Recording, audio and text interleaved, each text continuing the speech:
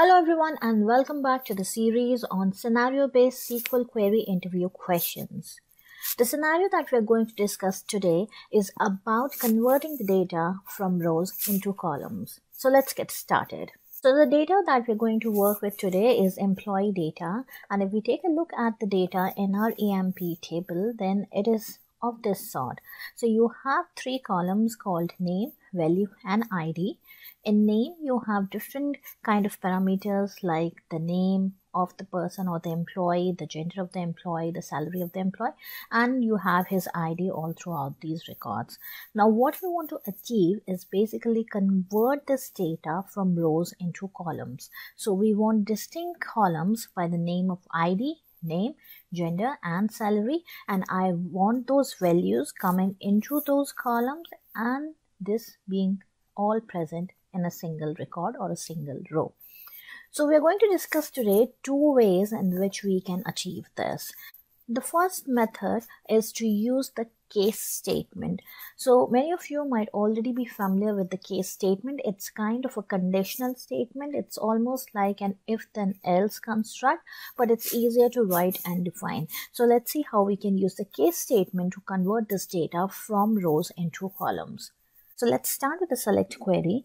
Select, and I want the ID column as a distinct column in the output. So let's select the ID column. The next column or the three columns I want are name, gender and salary. So these are based on the values in the field name in my employee table.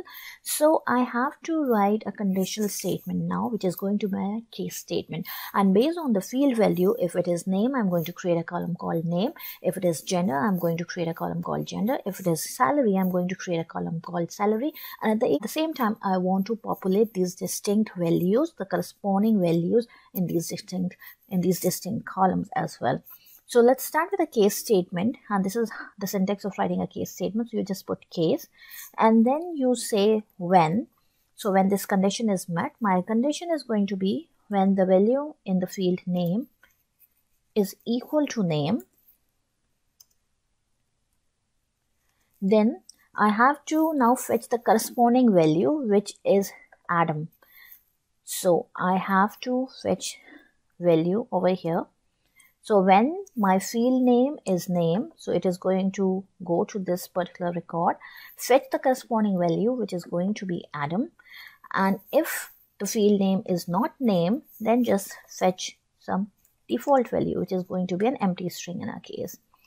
And then you have to end the statement with a keyword and. So this is how you write a case statement. So now I have a complete case statement. So you start with writing case, then you define your condition in the when, within the when clause. So when, whatever is your condition, then if that condition is met, then what happens? If condition is not met, then what happens? And you just close the case statement with an and. And now the result of this statement, I want to put in a distinct column, which I am going to call name.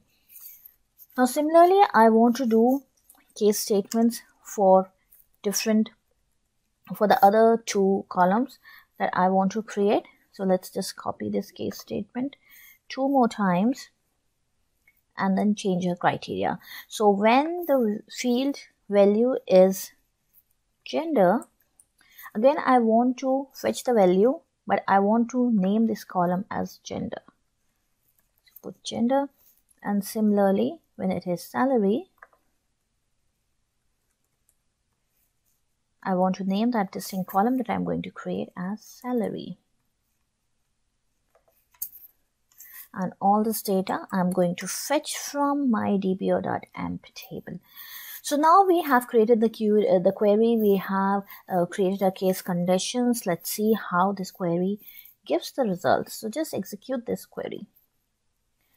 Now when you execute this query, you see that instead of all of the data being aggregated into a single record, we have got three distinct records as we had in a base table, and then we have got the values for these distinct columns that we have created in distinct rows. But we want it all to collate into a single record. So we have to use some aggregate function, and we can aggregate by the ID because the ID is common for all these 3 records. So the key column on which we are going to aggregate is ID.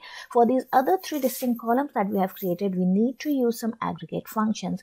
Now, since these are basically textual values or string values, I cannot use an average function. The safest function to use in this case would be a max function, because max can work on string as well. So I'm going to use that function now to combine all these values into a single record.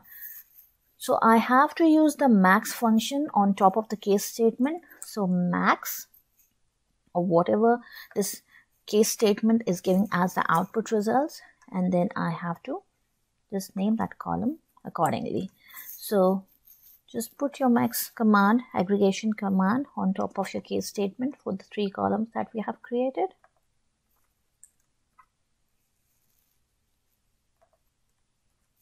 And now, since we have used an aggregate function, we need to use the group by clause.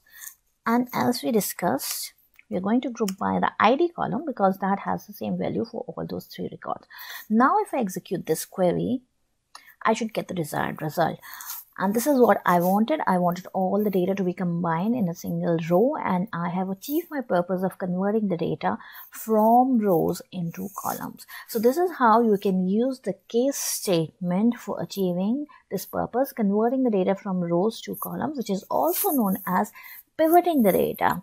So now, since we are discussing pivoting the data, there's actually another function that we can use to achieve the same results, and it is the pivot function itself. So I'm going to tell you the way in which we can use that. It is kind of an advanced level or intermediate level function. So I'm going to split this video into 2 parts, and I'm going to explain the pivot function in the second part. So all of you who are interested can go to that video separately, and you can watch that video. I'm going to post these 2 videos at the same time, so the continuity would be maintained. So that's all we have for part 1 of this video. If you're interested, go and watch the part 2 of this video. I'm putting the link above, so you can directly click on the link and go to that video. Thanks for watching. Have a good day and stay safe.